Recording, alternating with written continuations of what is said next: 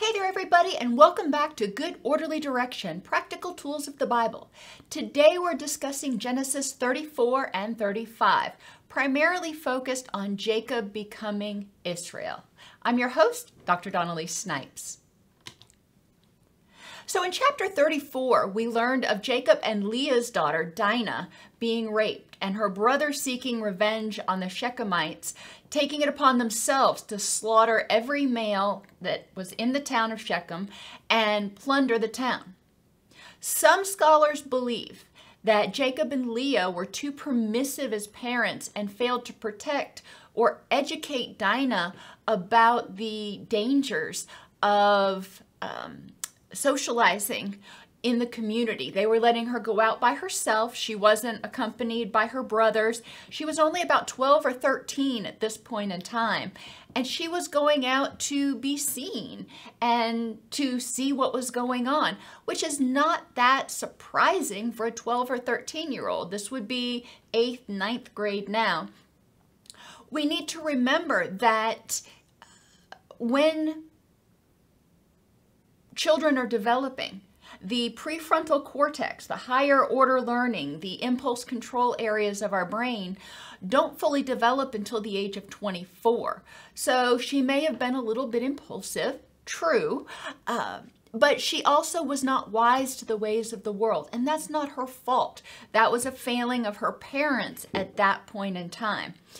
Some scholars, when you look at the commentaries, want to focus a lot on victim blaming, but I think it's important that we take a different approach and explore, how did Dinah get into this position and again, she was only 12 or 13, and we can't put too much responsibility on a 12 or 13-year-old. So anyhow, I only bring this chapter up because it is an important segue into what happens next. However, obviously, I'm just hitting the highlights because I know it's a disturbing chapter for a lot of people. Anyhow, so this happens to Dinah, and she comes home. Jacob finds out about it. Jacob waits until his sons have come back from the fields and tells them what has happened, and they're enraged. They take their revenge out on the town of Shechem, slaughtering all the males and plundering everything that was left, including the women and children. They didn't consult God first. They didn't act prudently. They just acted out of rage and wrath. Due to this rash and vengeful behavior, Jacob and his whole family had to move. Again, they didn't consult God before choosing, how do we respond to this? And it ended up leaving them in a position where they had, if you will, alienated or become the enemies of the entire town. So it wasn't safe for them to remain. Jacob said to his whole household and to all who were with him, "Get rid of the foreign gods you have with you and purify yourselves and change your clothes." Jacob realizes, okay, bad stuff just happened and things are amiss in my household. One of the things he was encouraging them to do was to get rid of all the spoils from plundering Shechem and to start anew because they had made some grave errors.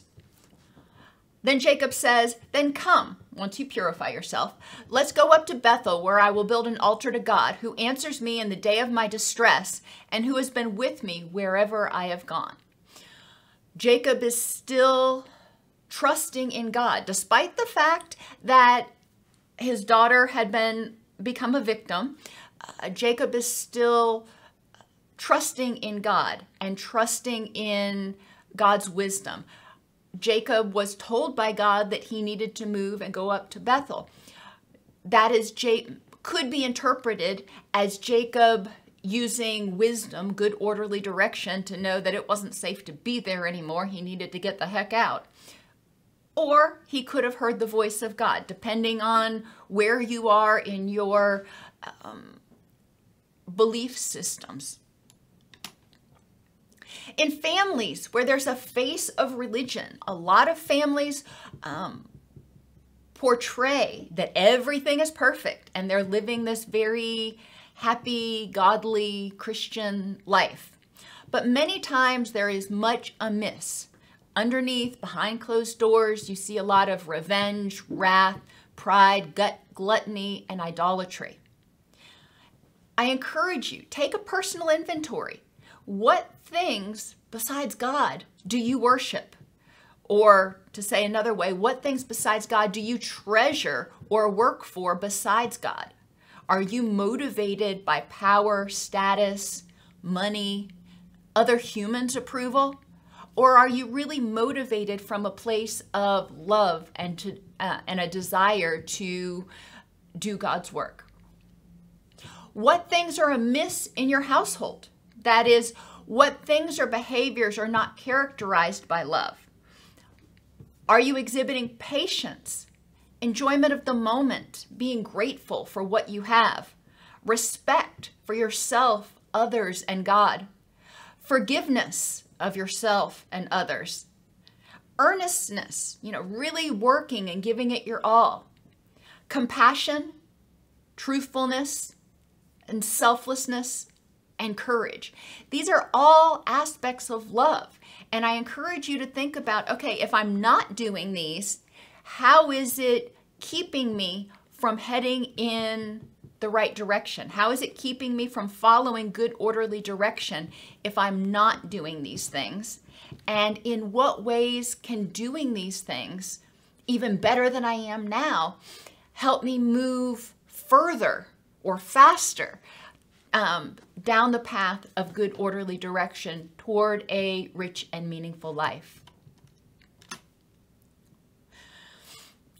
God appeared to Jacob again and blessed him. God said to him, "Your name is Jacob. You will no longer be called Jacob. Your name will be Israel."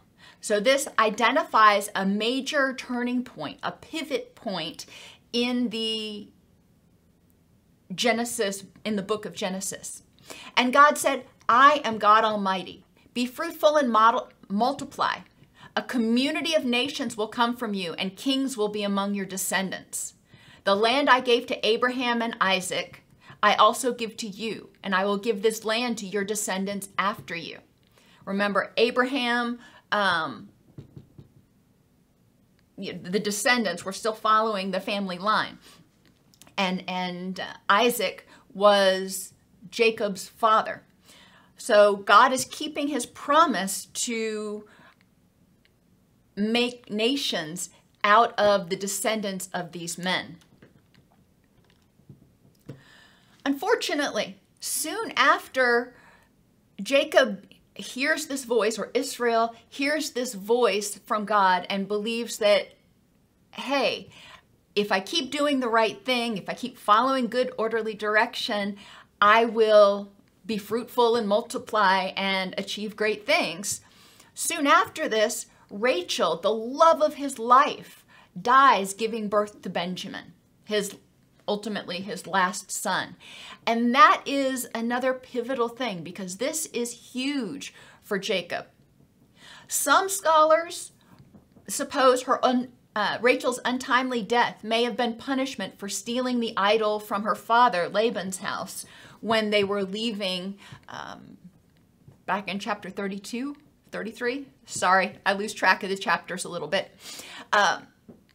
Now, whether you believe that or not, or whether you think this may have just been something that was put in Jacob's path, interpret as you will. Not long after Rachel died, Isaac, Jacob's father, died, and Esau and Jacob had to bury him. It's interesting to note that just before suffering extreme tragedy, some of which we have yet to see, that's coming in the not so distant chapters, Jacob was promised to be the father of nations. So God came to him and said, "You will be fruitful, you will multiply, you will have kings among your descendants."